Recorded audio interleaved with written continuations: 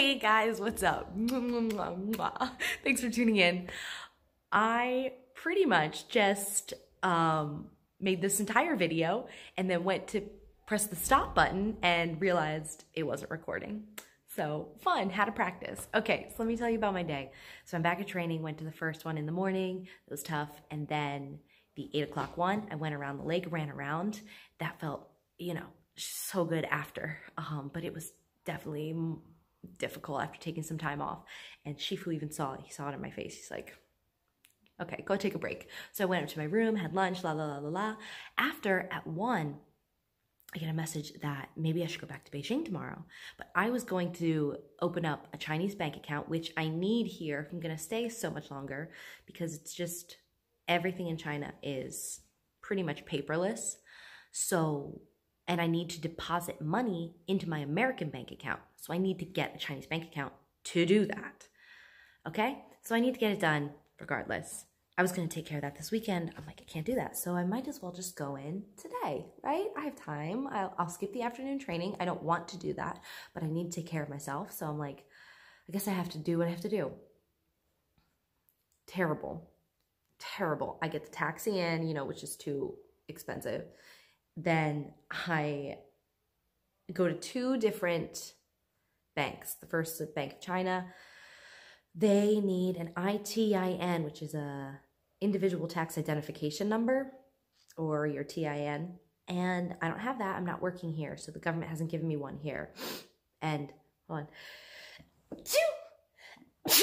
And I'm not employed by anyone in the States right now, so I don't have a tax identification number. I even looked it up. I tried to figure it out before I left because Natalie had an issue, and I thought, maybe it wasn't going to be a problem, but it was. And they're like, we can't help you at all. You need that. And I'm like, how do I get it? She had no idea at all. So I went to the bank next door. She said, oh, maybe try there. They're less intense about letting foreigners have a bank account and students having bank accounts, which I think is crazy. But, this is communist China. It really is.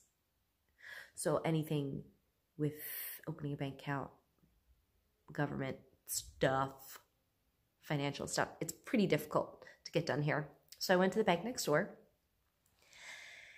and the lady, the teller, wouldn't help me at all. She pretty much was just like, no. And she wasn't giving me a reason why.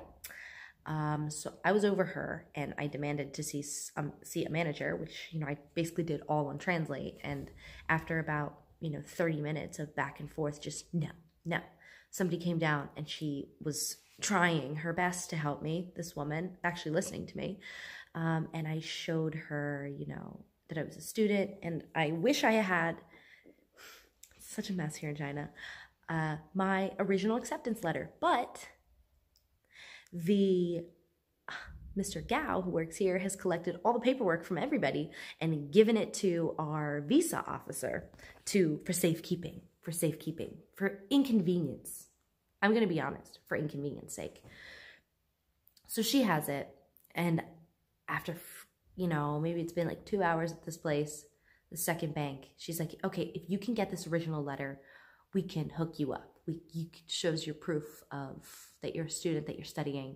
And I'm like, okay. So I'm back and forth with the visa officer, calling, no answer. I'm hounding her, being super annoying. And basically, the bank closes at 5. I didn't know that, and nobody told me. And it's 5 now, and I get her on the phone, and she can be here in a couple, in 10 minutes. I can meet her, whatever. I can come back. And the lady's like, well, we're closing. And there's just, there's 0 communication. Everything is very inconvenient. They do it on purpose. I'm telling you, they do it on purpose. I'm not even joking. That's just a reality of living here. It's something you have to accept. So I was like, okay, so what do I do now? And she's like, if you give me this letter, then we can set you up. Because what she really wanted was a school ID card, that they give you at a university. And I'm not at a university, so I don't have that. So fine. I go get a taxi, meet my officer. I get the piece of paper and I send her a picture, the woman who worked at the bank over WeChat. I send her a picture and she's like, okay, this should work, not sure. We should ask some people. And I'm like, who should we ask? I have asked everyone. I've done my best here. I think it's your turn. Just like, please, can you? And she's like, you know, a couple minutes later or whatever, I get a message. She's like, actually, that's not a real school official acceptance letter, so we can't help you. So because I'm not at a university, I'm not a student here in China. Is that what you're telling me? So basically that's what she was saying. And I told my visa officer, she's like, give me her WeChat. They started talking and she's like, okay, I have one other piece of paperwork or something that maybe we can give her. Maybe this can work. But I have to go back in the morning and try all that craziness. But to top it all off, I get back to school, I'm exhausted that it didn't work out. It was, you know, I knew it was going to be tough. I was hoping it wasn't going to be this difficult.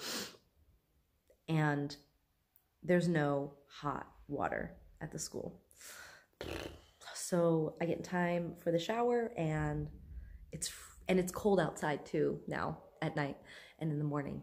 So I just took a tub bath, you know, very Renaissance of me, in Maya's room, and we're just cackling about everything and venting. So it was very good to bond with her, and she's leaving soon, which is very sad. But yeah, that was my whole day. Boring.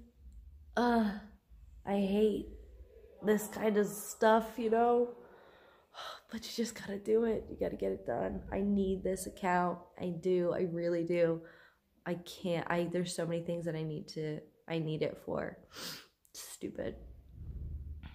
I will figure it out. Eventually, I will figure it out. It's gonna take a couple more attempts, though. I know it. Right. Wish me luck for tomorrow. Thank you so much for tuning in. This life, this journey. What is going on? I love you. Mwah. Have a great day. 再见.